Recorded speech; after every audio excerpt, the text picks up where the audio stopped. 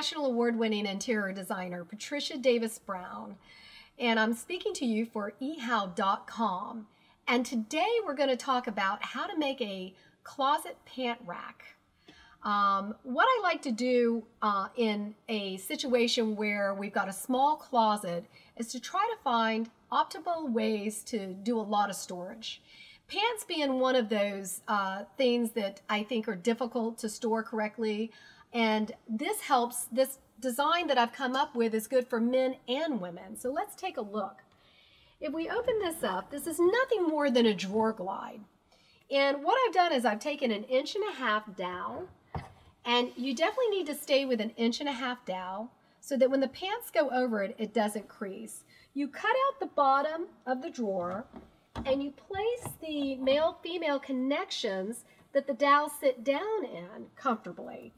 And then it's a great way to store 3 pants across with 4 dowels deep, and that gives you in a 30-inch drawer, you're able to store 12 pants. In this particular closet, I've got a quantity of 48 pants and a lineal footage of 5 feet stored here. And if you're talking denims and you're not that worried about wrinkling, you can even get more.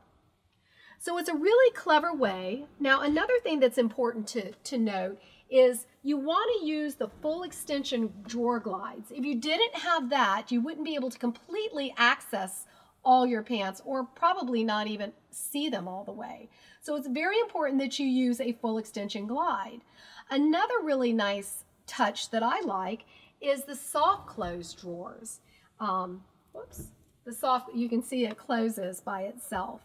Those are quite nice.